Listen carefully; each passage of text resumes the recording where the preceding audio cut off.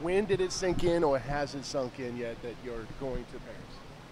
I think each day it sinks in a little bit more, but the way that I found out that I was going to Paris, it's been a long waiting point, super long. I had my qualification meet in February and just didn't know until the very end of June. I had finished competing at European Championships, and I went to Latvia to meet my federation, do some media work for them, and I was going on a walk with my mom, and I got a phone call from a random number, picked it up, and they said, "Hello, congratulations, you're an Olympian." And that moment was surreal, but after I hung up, me and my mom just started crying immediately, and like that was the first half that sunk in, where it was just the relief of months waiting and obviously years of training, and to be able to do it in the country, learn that I competed or that I qualified in the country that I'm representing with my mom, it meant so much to me. So that was the big relief, and then each day it keeps sinking in a little more and more. That's so cool that you were there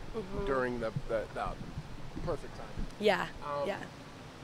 Has this been a lifelong dream? Has this always been a goal for you? So when I was younger, I was a gymnast. I was a gymnast until I was 15. I broke my back, thought I was done with sports, and then started diving sophomore year of high school. So, you know, when you're a little girl and you're in a sport that's an Olympic sport, obviously it's everyone's dream to go to the Olympics, right? But I've always been a little realistic. I always thought, no, that can't be me. I would never be good enough. And especially when I started diving, I started so late. I mean, I started 2 years before I went to college. It's a miracle that I got to go to college for diving. I did my undergraduate at Northwestern and dove there.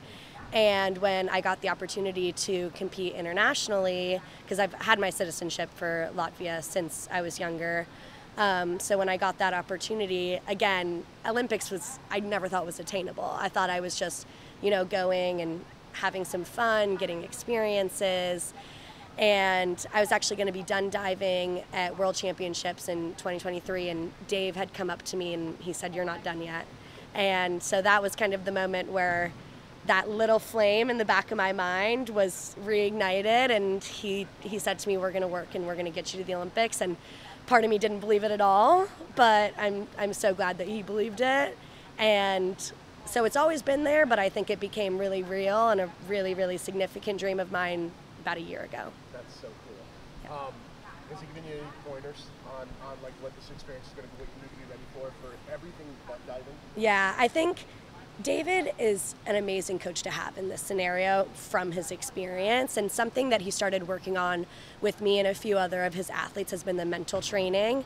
We've been doing small mental training here and there the past year, but over the past couple months we've been reading books, we've been meeting, we've been going over visualization, we've set up a routine for me, and that's something I've never done before. I've always approached competitions with, oh, I'm gonna have fun, you know, and so having a coach that's had these experiences and has really put emphasis on the mental aspect has completely changed my ability to succeed. That's awesome. What is success in Paris for you? Success in Paris for me is finishing the competition knowing I did my best. It doesn't mean my best dives ever. It means in the situation, I put in everything I could, and that was the best I could do. You know, whether I get first place or last place, results to me, they're not as important because it's such an amazing experience. I'm up against the best of the best. If I can keep my head on straight and do what I know how to do, that is success to me. That's David talking right there. Yeah. I've been saying that for a decade. Yeah. Absolutely. Yeah. Anything else to add?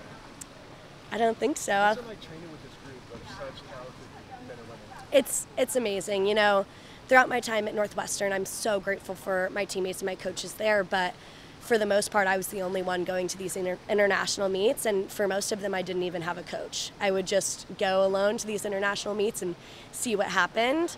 Now having teammates that I get to watch grow and that I get to go to these meets with and just feel overwhelming support and excitement for them. I mean, I'm just as excited for all my teammates that I am for myself. When I found out, I was in Europe when I was watching the Olympic trials, and when I was on that live stream watching Greg and Tyler qualify their spot, I started crying, you know, like it's just been such an amazing experience to get to grow with these athletes and get to have so much knowledge and experience around me. I think it's really shaped me into the diver that I am.